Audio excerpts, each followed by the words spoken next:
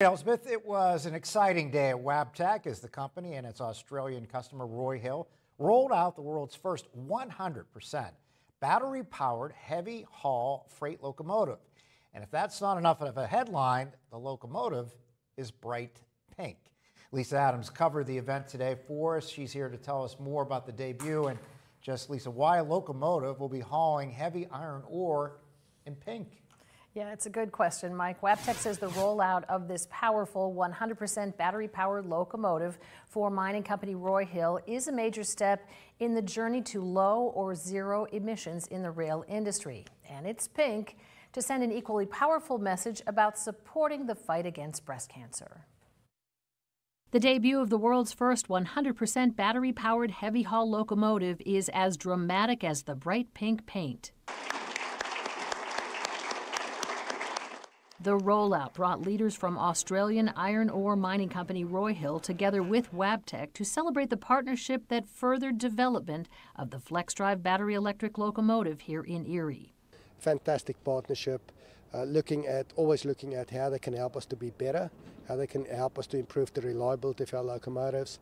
And that's critical because we've got a single line from the mine to the port, and if anything happens in that line, our whole production comes to a standstill. With a capacity of 7 megawatt hours, it's 3 times more powerful than Wabtec's prototype we showed you in testing in California a couple of years ago. After this one is tested, it will be paired with diesel train sets at Roy Hill, hauling 200 tons of iron ore a day to port. So this one locomotive can influence the emissions and the fuel economy of 3 other locomotives that are there. So instead of touching 4 locomotives, you touch 1 locomotive by inserting this battery electric locomotive into that train set, and we'll be getting a double-digit reduction in emissions and fuel economy. This isn't the first pink locomotive delivered from Wabtec to its customer Roy Hill, but it is the first 100% battery-operated one, and the color scheme just demonstrates the company's commitment to battling breast cancer. So as part of the celebration, Wabtec showed its commitment too, presenting linked by pink a check for $50,000 for its mission to support young women battling breast cancer. I don't think we can even begin to fathom what this means for our organization and how many more women and families we'll be able to support in the Erie community because of it. After testing and perfecting, this is expected to be the first of more orders for FlexDrive battery locomotives for Roy Hill, something Wabtec says should make Erie proud. It's really the whole community should be really proud of in terms of Erie, Pennsylvania is the global leader in terms of exporting this technology to the world.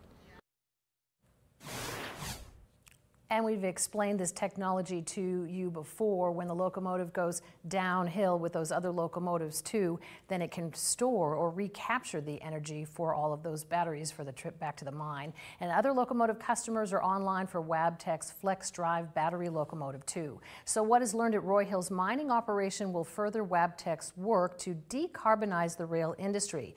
And President and CEO Rafael Santana told me it means good things for employment for its Western Pennsylvania operations, from Pittsburgh through Grove City to right here in Erie, where they research and design these locomotives. Live in the studio, Lisa Adams, Erie News Now.